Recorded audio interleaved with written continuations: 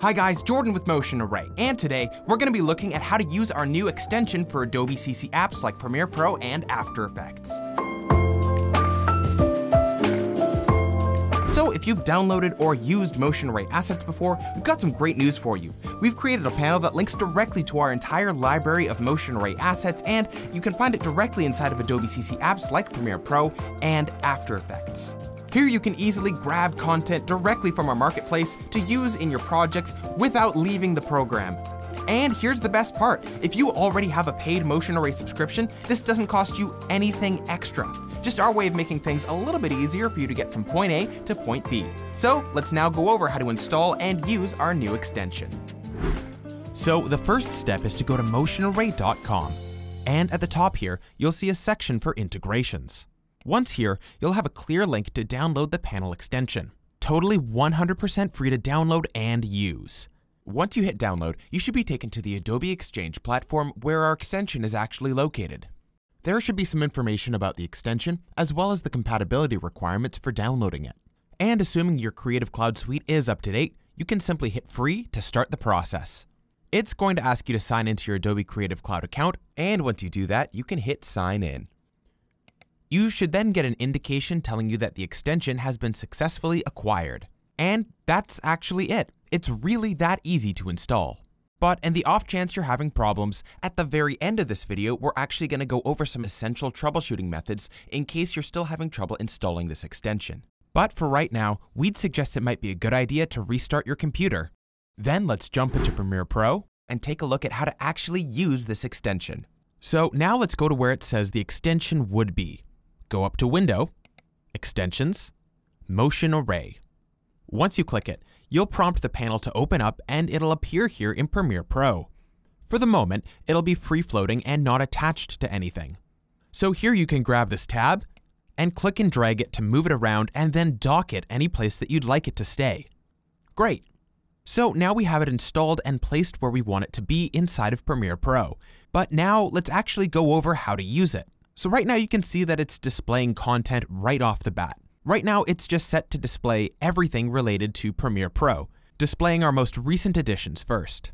But we have a lot of control over how we can search through and filter content. If we click up here on the filter that currently says Everything, we can see that we have options to filter the kind of content that we want to see by type. So things like sound effects and royalty-free music are able to be isolated and previewed to see if it's what you'd like.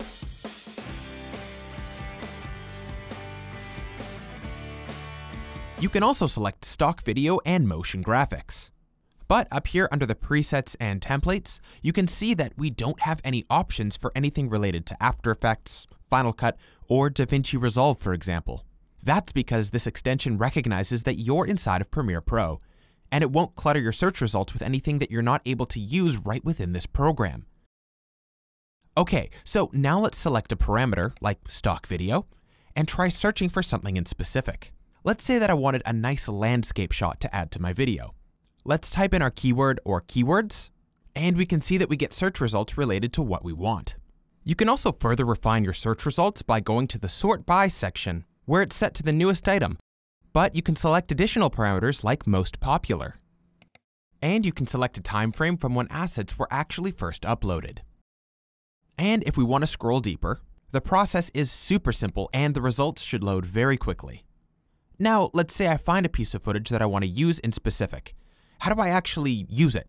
Well, there should be a little icon to just immediately download it. And when we click it, we'll be prompted to log into our Motion Array account. If you have a Motion Array paid subscription, you can just download as much content as you want. And once you're logged in, hitting this download icon will immediately initiate the download process. Once you click it, you should get confirmation that it's downloading. But once it's done, where do you actually go to find it? That's the best part. It ends up right inside of your project manager. And you can see a little quick display here showing that Premiere Pro has actually imported that content. And it's been placed into its own unique Motion Array folder. But I really like using the search bar to find things inside of the project manager. So for this piece of footage, hover over the info symbol here to show the name of the file. You'll also be able to see its resolution, its codec, and even the frame rate. If we take the name of the file here and type it into the search bar of our project manager, we can see that our footage comes right to the top. And we can also see that when Premiere Pro imported it, it placed it neatly into its own motion array labeled folder. So now we can use this footage exactly like any other piece, and easily drag and drop it right into our timeline to begin using it. And we can see that without having to jump out of Premiere Pro, we've been able to find assets for our video project and include them right onto our timeline. And this process works exactly the same with royalty-free music and templates as well. Finally, if I go up here to the top right-hand corner, you can see a drop-down for more options. If you click things like Details or Collections, you'll be taken to those portions of your Motion Array account if you want to make any updates or changes. And if you hit the Downloads button, you can see a list of all the content you've recently downloaded, in case you need to quickly re-download an asset again. Now, one last thing that we want you to be aware of is when you're downloading templates specifically. When you download a template, it's possible that you might encounter this message when it's importing, telling you that there are missing files. This is because there are associated video or audio files that have been downloaded along with this project. But your computer isn't quite sure where to look for them. But don't worry, reconnecting them is super easy. All you have to do is ensure that Relink Others Automatically is checked. Then all you have to do is locate one file from within that newly downloaded folder of the template you just acquired. Have that file highlighted, and then click Locate to search for it on your computer. And in some cases, Premiere will actually immediately suggest the exact file you're looking for. Then all you have to do is hit OK, and all the other missing files will be reconnected automatically, and your template will work flawlessly. And that's just been a brief overview of how to actually use our new extension. But like we promised before, let's go back and take a look at some of the methods for troubleshooting if you're having some problems installing the extension to begin with. So here we are back at Adobe Exchange where our Motion Array extension is actually able to be downloaded. And you can see that we've already tried to download this extension, and it's telling us that we've successfully acquired it. But if you're noticing that you still can't find it within Premiere Pro or After Effects, you'll need to make sure that your version of Creative Cloud is up to date for this to actually work correctly. If you're still finding that it hasn't gone through, we would suggest going here to View My Exchange. Once here, you can select Sync Extensions, which will prompt the web browser to communicate with your desktop app to hopefully initiate that process. And once you've done that, we'd suggest to restart your computer to really ensure that these changes have actually taken root. And if you're still having trouble, try hitting Uninstall and then quickly reinstalling it.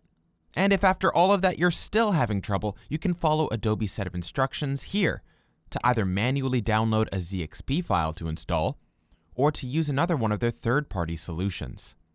But realistically, as soon as you signed in, it should have initiated installing. And by the time you've listened through all of this, it should be ready to go on your computer. And guys, that's just been a brief overview of how to download, install, and use our Motion Array extension for Adobe apps. I hope you guys find this free addition to your Motion Array subscription useful to finishing your projects even faster. Feel free to download it yourself. And as always, you can find even more awesome stuff right here at motionarray.com. Thanks so much for watching, and I can't wait to see you in the next video.